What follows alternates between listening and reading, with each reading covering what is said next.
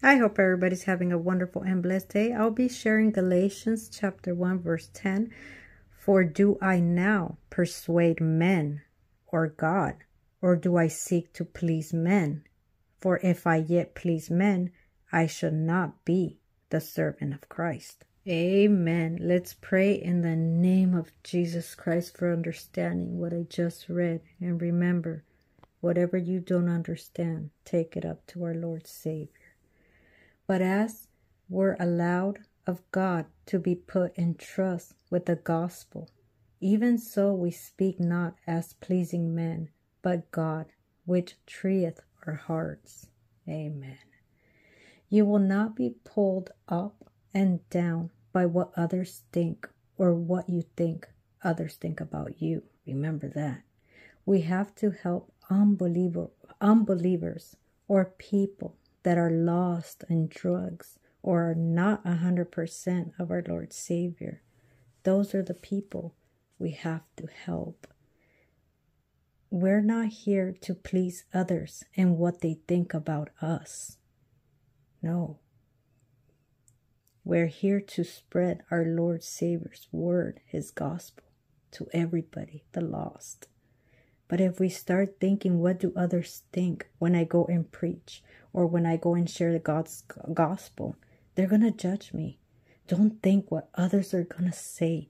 Do it from the bottom of your heart with so much faith.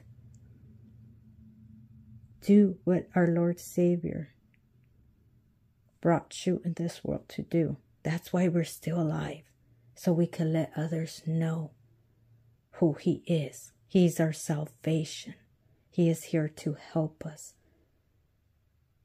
So don't let others put you down or let you know what you're doing is wrong or is good.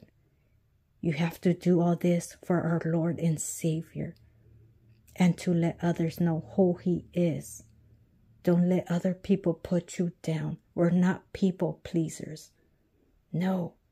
We are here to serve our Lord and Savior, so others will seek him that are lost. Don't let the devil inside other people stop you. We are here to serve our Lord and Savior.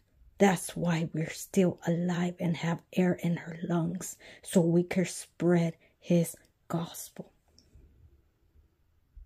to the people that are lost, that are not 100% about our Lord Savior, the people that are in drugs. They need it the most. They need him. So if you can feel your Holy Spirit telling you to do it, do it.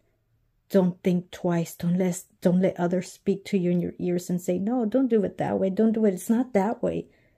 It is written like this. Oh, no, you got to do it the right way. You got to do this. It's not written like that. No. Don't listen. Listen to our Lord and Savior that is talking to you inside in your Holy Spirit. Him, listen to him. Don't be a people pleaser. No. Please our Lord Savior with that faith that you have inside to spread his gospel to the lost. Have a wonderful and blessed day.